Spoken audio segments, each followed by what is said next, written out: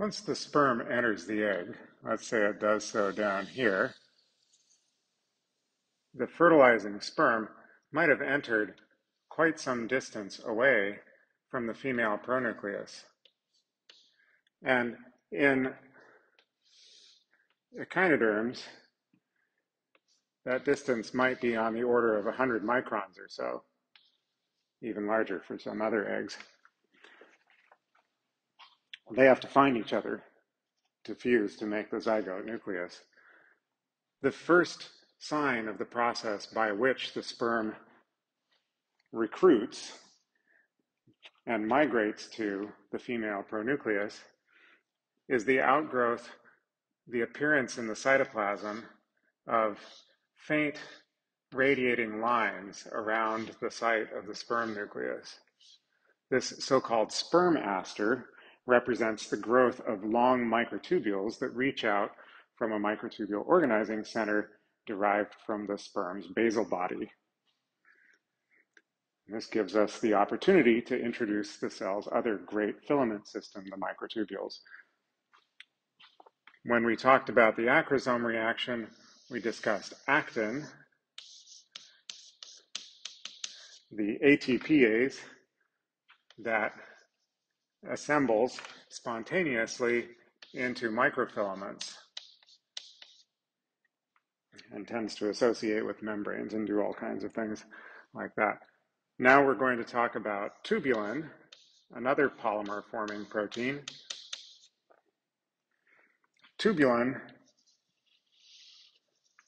actually comes as a dimer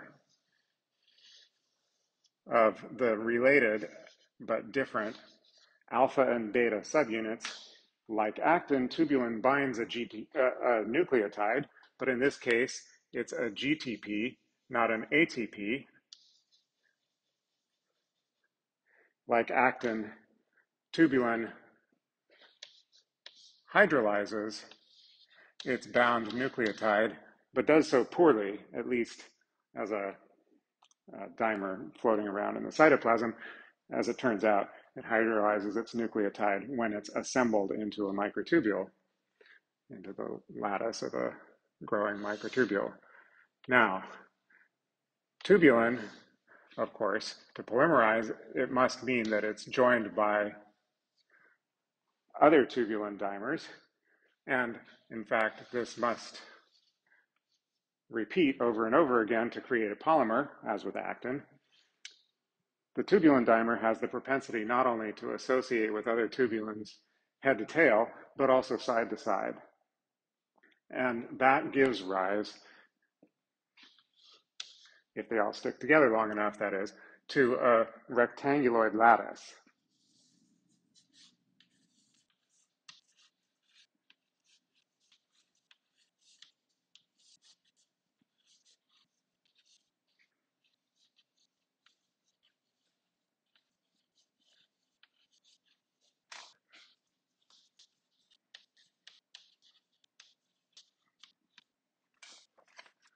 Of course, if you were making this out of Legos, you could actually assemble a two-dimensional sheet like I've drawn.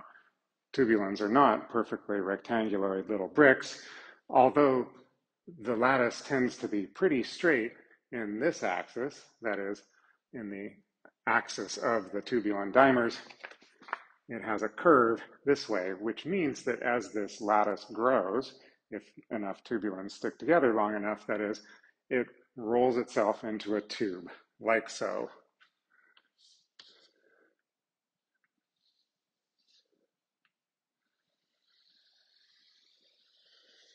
Now what I'm drawing here is one growth axis, one of these protofilaments.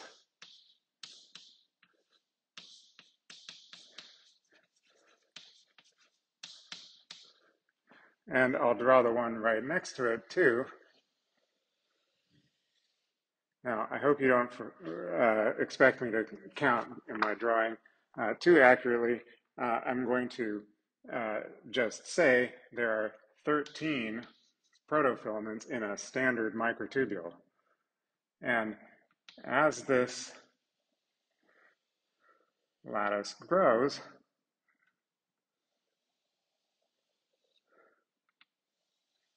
it is initially splayed out, but zippers itself up along this midline between these two that I drew initially.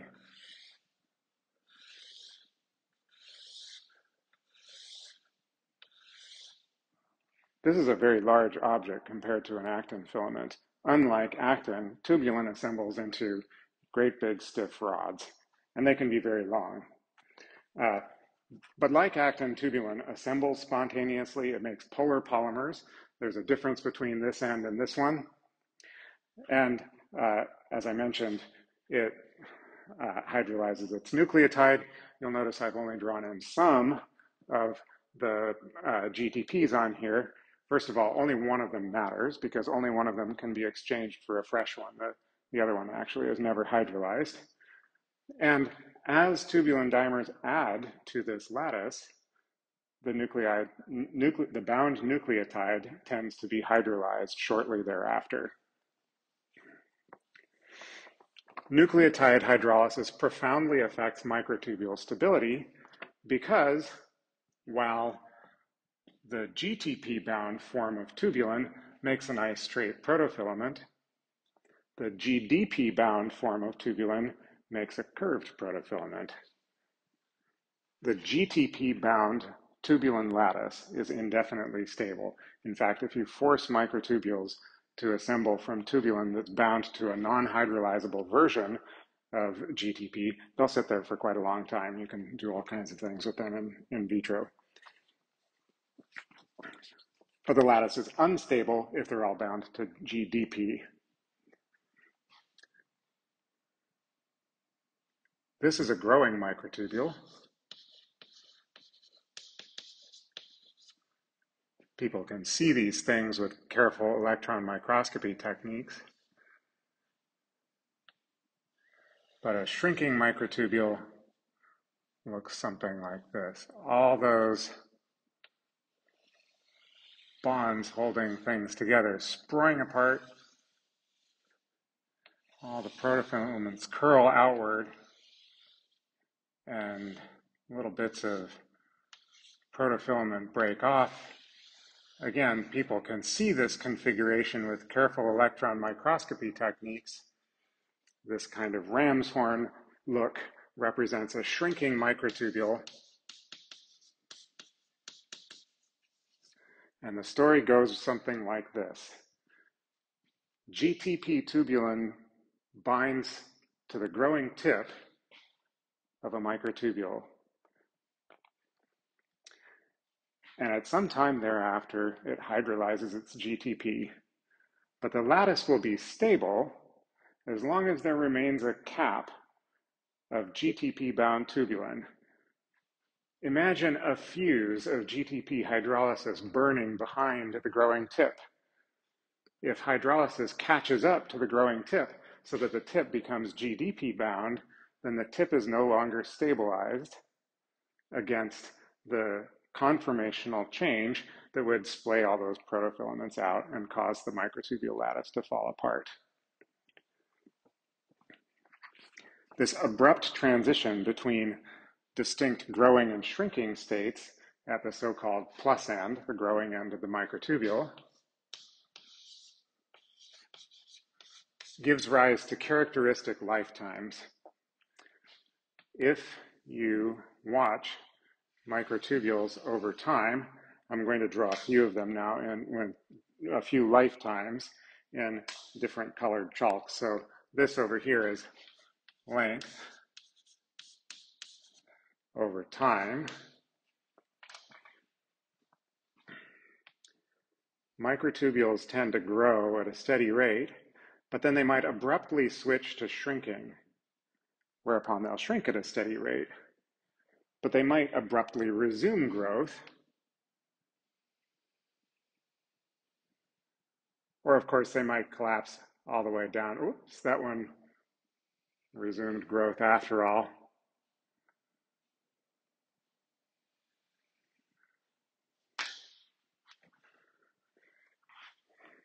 Not all microtubules live very long. This one grew for a little bit and abruptly underwent a catastrophe. That's what we call this transition. This here is a catastrophe, at least for that individual microtubule.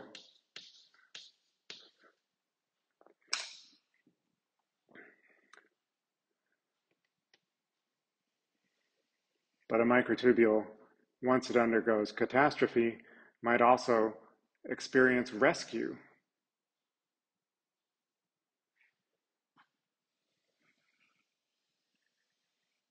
And proceed to grow for a very long time, perhaps.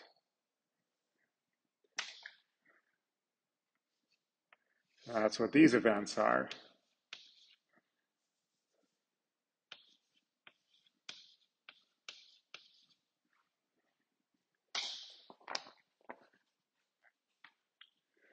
This phenomenon called dynamic instability,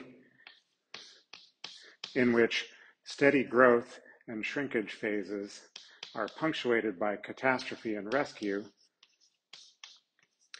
is based on the balance between addition of subunits at the growing tips and the fuse of GTP hydrolysis burning behind those growing tips. And it's exploited by cells to do search and capture in the following way. Let's take a look at this blown up now. In most cells, most of the time, microtubule nucleation is concentrated at so-called microtubule organizing centers, or MTOC for short. We'll use that term a lot. The best known of which is based upon the centriole, which in a ciliated cell behaves as the basal body. It templates the growth of the axoneme in both ciliated cells and also other cells. The centriole, we call it a centriole when it's behaving as the hub for a so-called centrosome,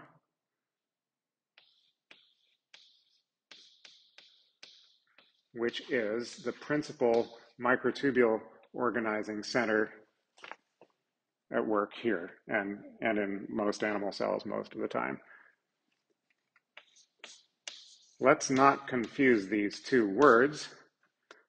The centrosome is based around the centriole,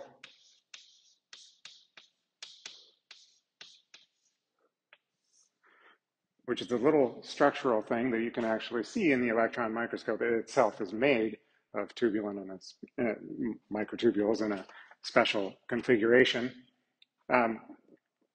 And around the centriole recruits a bunch of fluff, really unstructured fluff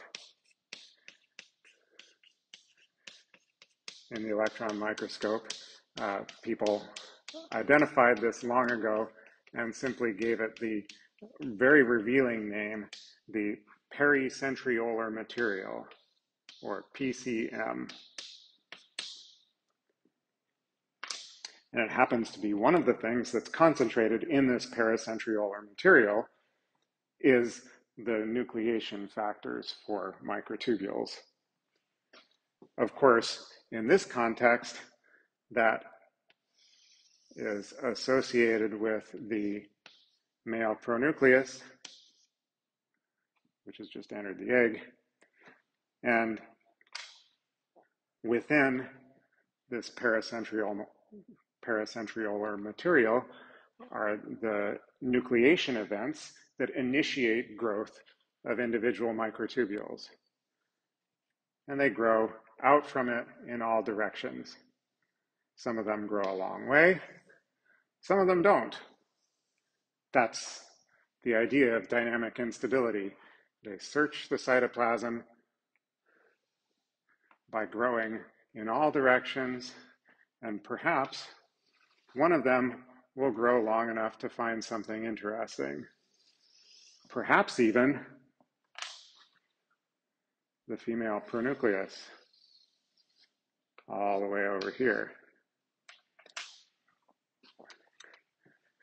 these microtubules growing out from the centrosome, they're nucleated in here. That's where they started. All their minus ends, where very little, if any, tubulin addition takes place. I should make those a distinct color. All their minus ends are back here. I won't draw them all in, but all their plus ends are out here. These are the ends that we're watching when we draw diagrams like these.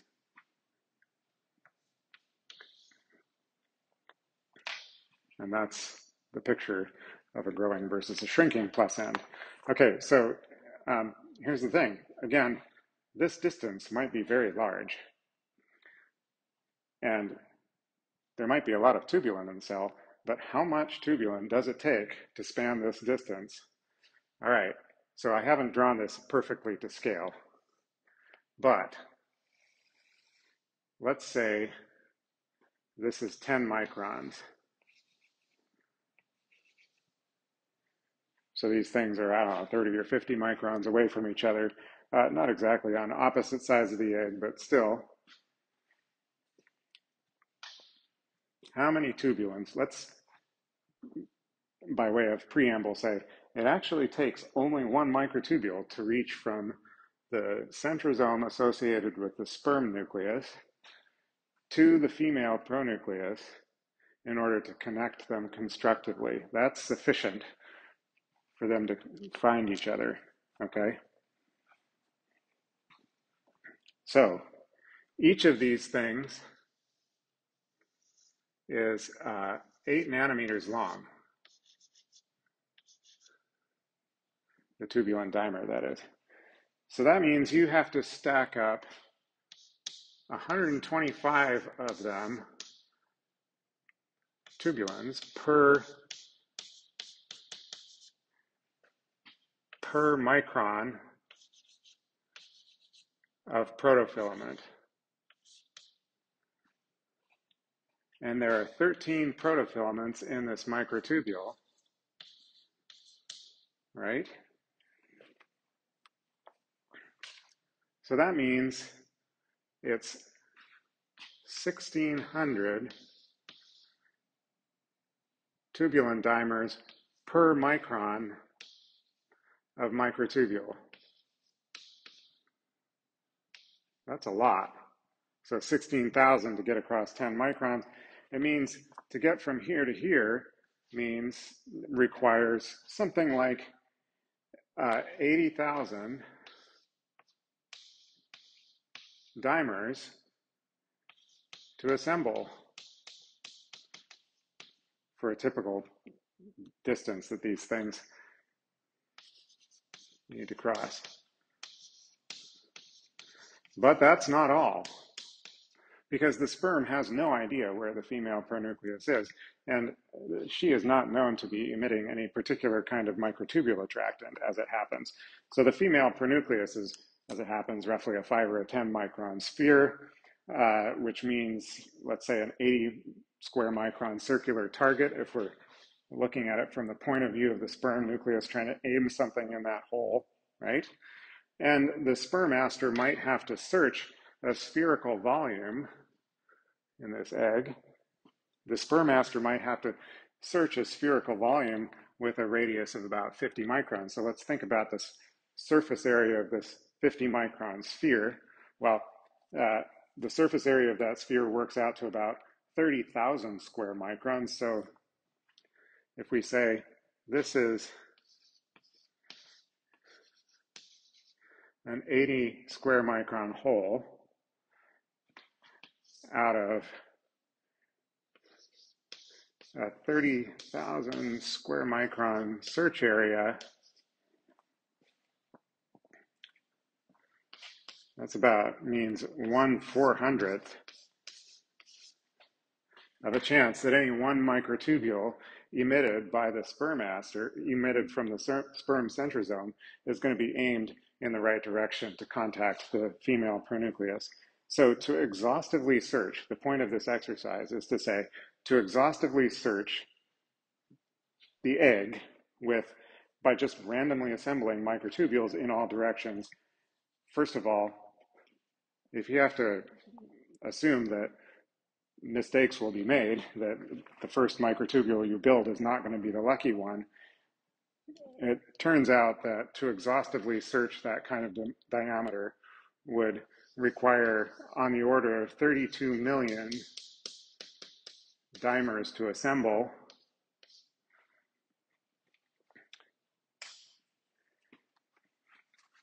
And if you imagine that you can make perhaps a few hundred of these things at a time, maybe 1,000, then it's guaranteed that this process by which they find each other is going to take minutes. Of course, the search is not actually exhaustive, thanks to dynamic instability, nor is it entirely symmetric. But the simple calculation nevertheless illustrates the magnitude of the reactions required simply for these parts of the cell to find each other in a realistic time scale. What if you wanted to make a bigger egg? What would you do? Would you just wait longer? Would you redesign it somehow? What would happen?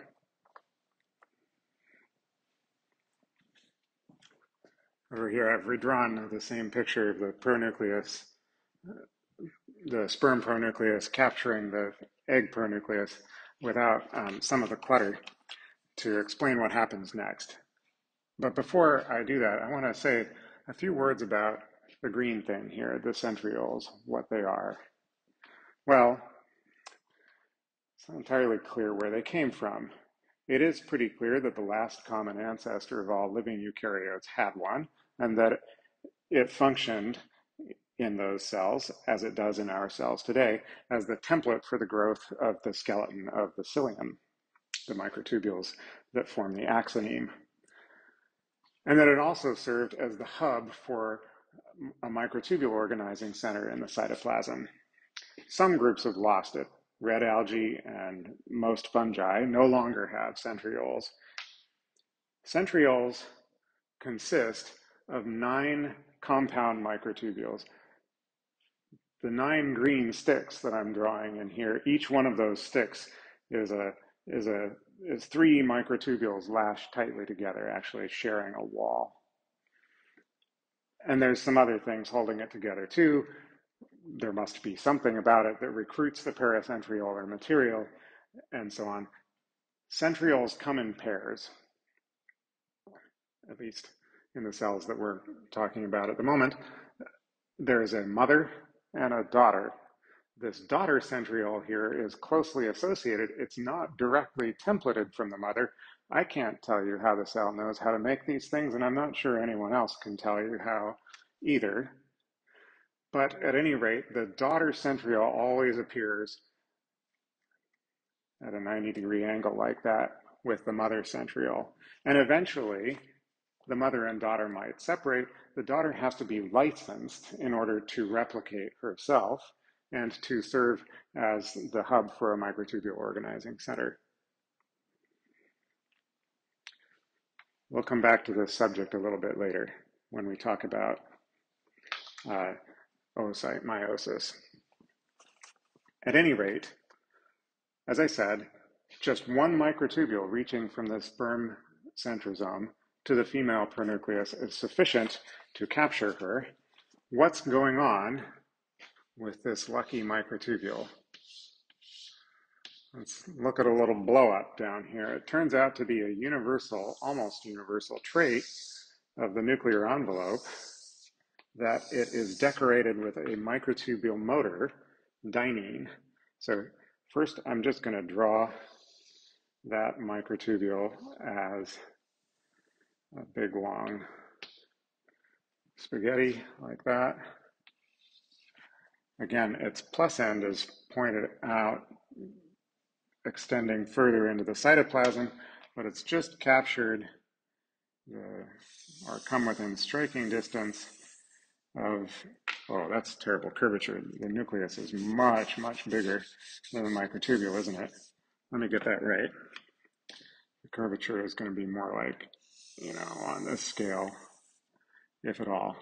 Okay, it's just come within striking distance of the nuclear membrane of the female pronucleus.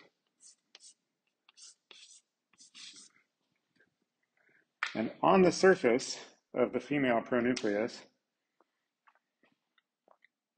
is a giant protein that consists of a sort of a gang of wheels connected to a pair of feet.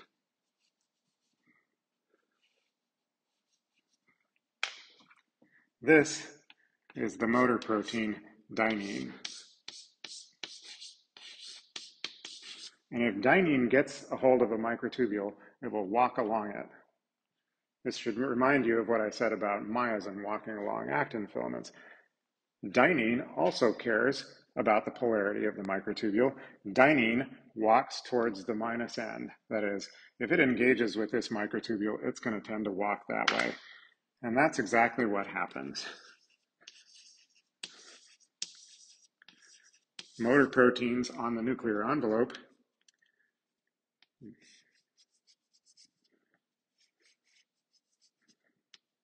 dynein, by the way, has this weird sort of shuffling gait. One foot sort of takes a big step and then the other one shuffles behind. Anyway, motor proteins decorating the nuclear envelope latch on and start to walk the female pronucleus back toward the centrosome, the microtubule organizing center from which this microtubule grew. So if we come back a little while later here, I'm just going to draw another female pronucleus that's getting, let's presume several dyneins have engaged at this point.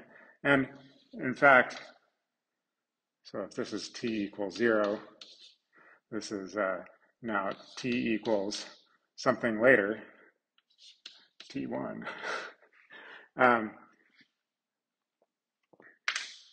There might be very many dyneins engaged at this point walking it along, and the female pronucleus actually becomes deformed often into a teardrop shape as it's moving along this track. Eventually, it might engage with several microtubules on its way in. So this is now, time point 2, at which point things are certain to be consummated. That's going to make it all the way.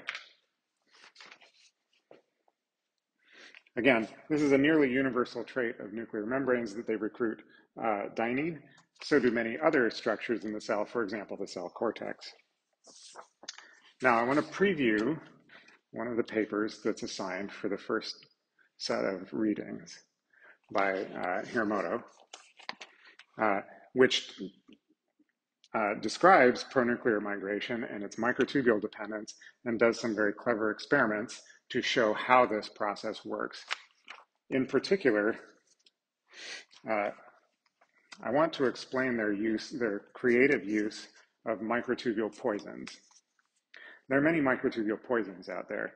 Of course, cells have been trying to kill each other in creative ways as long as cells have been around, and one of the ways that they've thought of is to poison the cytoskeleton. Very commonly used microtubule poison, colcimid, turns out to be sensitive to ultraviolet light. So if you add colcimid to cells, all the microtubules will fall apart, except for very stable or stabilized ones, such as the microtubules of the axoneme, as it turns out. You could wash the colcimid away and perhaps the microtubules would recover, but it turns out you can also shine ultraviolet light on them, which will destroy the colcimid. It converts it to a neutral form that doesn't affect microtubules, and microtubules will regrow. So what they do in this paper is to use ultraviolet illumination of sand dollar eggs bathed in this microtubule poison to allow microtubule assembly at certain times or in certain places as they wish, in order to explore which microtubules are actually required for pronuclear migration to succeed, where and when do they have to grow.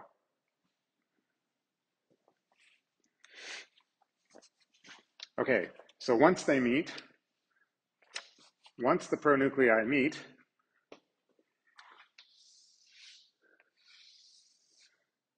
they have a happy union and all is well. They have to find their way to the center of the egg, as it turns out, where they will set up housekeeping for the very brief life of the zygote. The centrosome as a microtubule organizing center, and the propensity of microtubules to exhibit dynamic instability, combined with the fact that this motor dynein is also associated with the cell surface, provides the cell with a way to find its own center. And here is roughly how. First of all,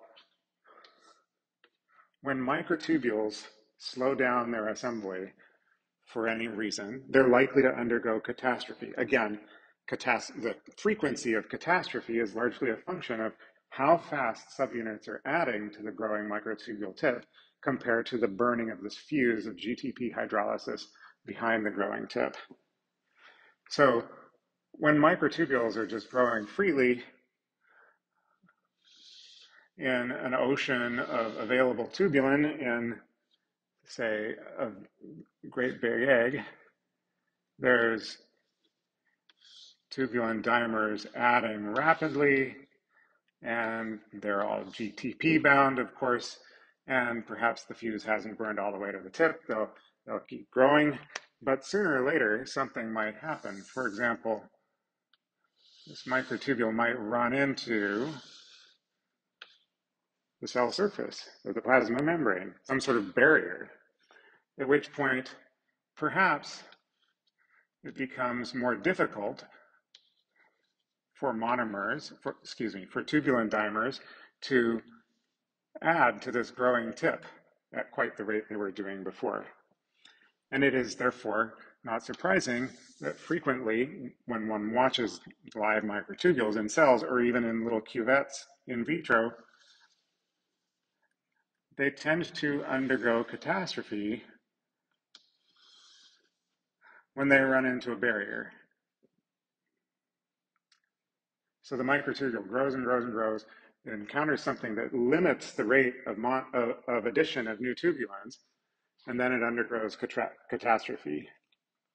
Now, of course, if it so happened that they grew along the wall, let me draw that slightly more conveniently here. Let's say they have a glancing encounter with the wall to make it a little more intuitive.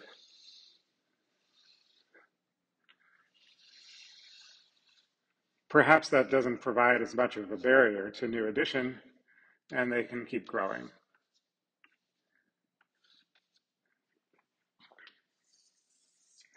Perhaps even growing along the wall for a little while.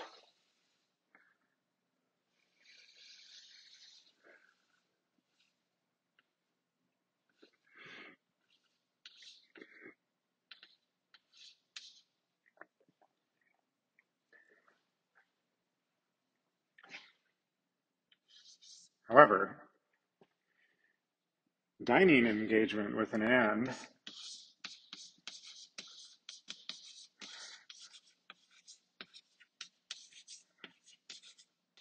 is going to give it a pull. All right, so let's imagine now that we have our barrier and a microtubule happily growing along toward it.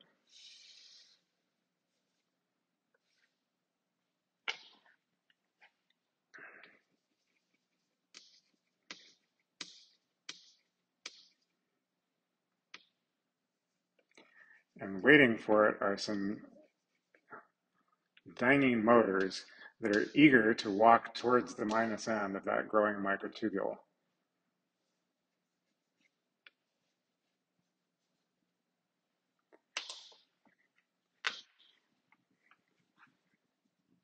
So eventually, they're going to get a hold of it, and they're going to pull that way.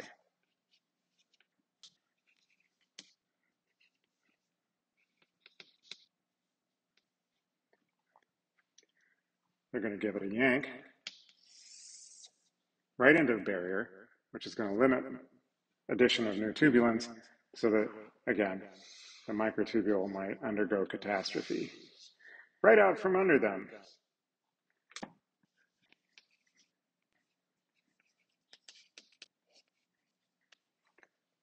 Nevertheless, perhaps while they were engaged, these dynein motors managed to give that microtubule a little tug, pulling along whatever it's attached to back at its minute end.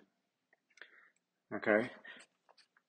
Furthermore, dynein engagement actually tends to make rescue more likely. As long as these motors are engaged with the microtubule, it might go on, it might remain stable enough for them to walk a little ways before undergoing catastrophe and falling apart, or it might even resume growth. If you combine these various effects of microtubule dynamic instability and the propensity of dynein to both pull on microtubules while stimulating a catastrophe, then a demonstrable consequence is that if you put a microtubule organizing center in a box and the box is lined with dynein, it'll emit microtubules everywhere.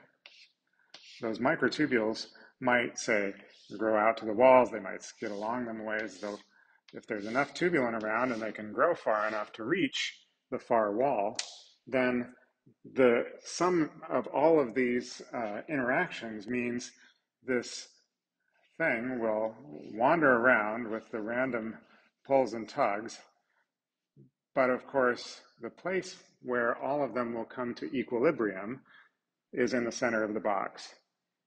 Hence, dynamic instability combined with cytoplasmic dynein provides a means by which the cell can find its own center. And that's thought to be how the pronuclei get themselves to the center of the cell in preparation for mitosis.